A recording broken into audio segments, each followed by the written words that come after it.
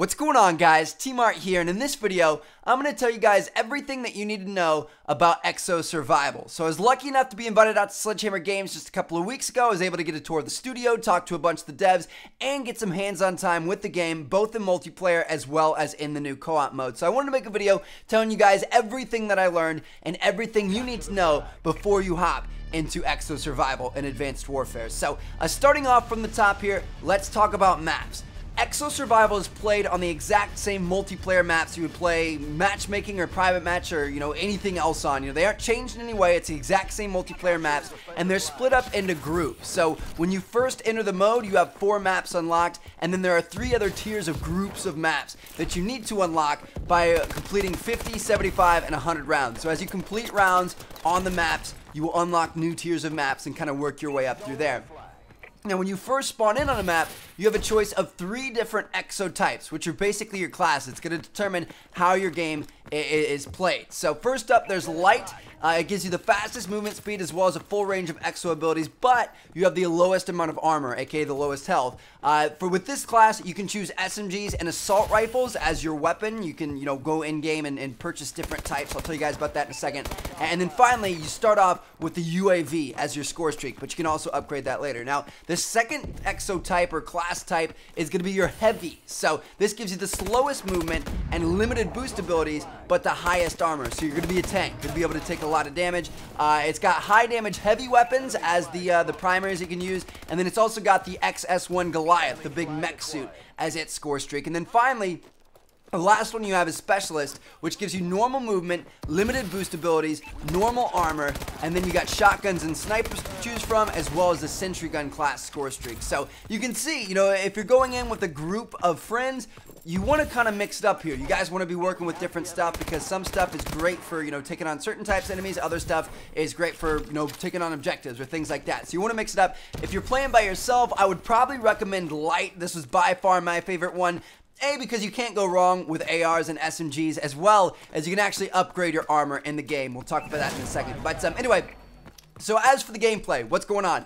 Basically, you defeat enemies to complete rounds. We aren't new to this. We've seen it in all the previous Call of Duty games, whether it's zombies or Spec Ops or whatever it is. As each round passes, the enemies are going to get stronger, and they've got everything from normal soldiers to dogs, like Dobermans that come at you, to drones, to huge guys in mech suits, all kinds of craziness. So you never really know what to expect. And, all of them are like exo soldiers, so they're all jumping around like crazy and coming off of buildings, and it gets really, really intense. It's a lot of fun.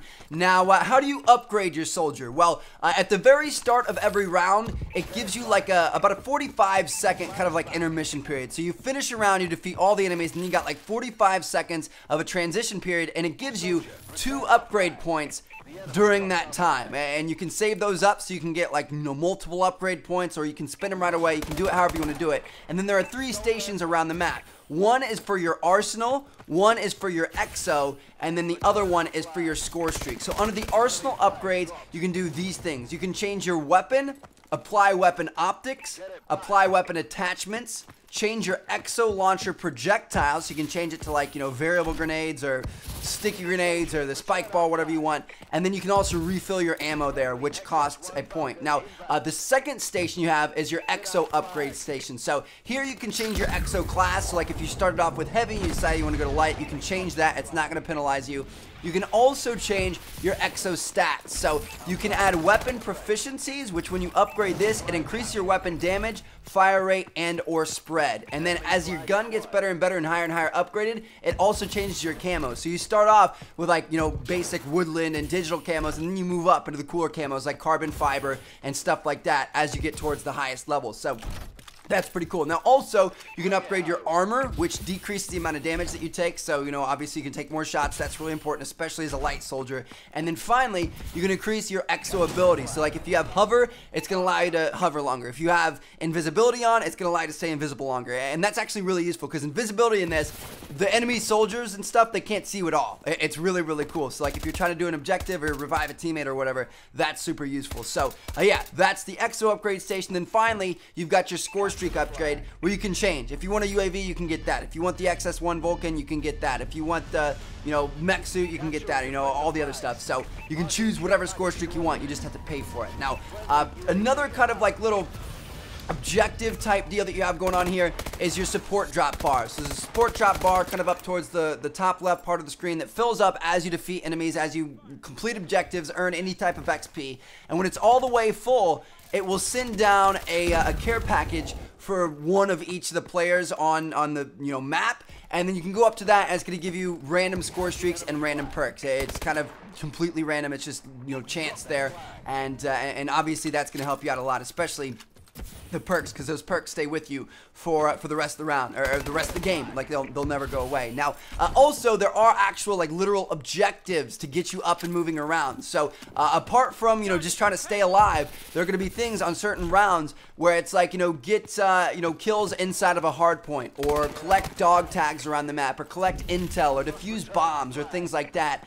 And then if you do these things, doing the objectives gets you a lot of XP and really helps you out with your support drop bar. But also, if you don't do them, that's where it's like even a bigger thing, because there are really bad punishments. Like sometimes it'll spawn turrets all over the map. Like there'll be like 15 turrets spawned on the map that start shooting at you. It's crazy. Sometimes there's drone swarms with drones that'll try to blow you up. The weapon jamming one is awful. The weapon jamming one makes it so you can't use your primary weapon for like 30 seconds into the next round, so you have to use pistol only. It's really, really bad. And there's also other ones where it's like smoke is popped all around the map and stuff that aren't quite as bad. But yeah, you want to do those challenges and those objectives not only because they reward you, but also because you don't want to get punished. So, that's the deal there. And then the final question is, how do you win?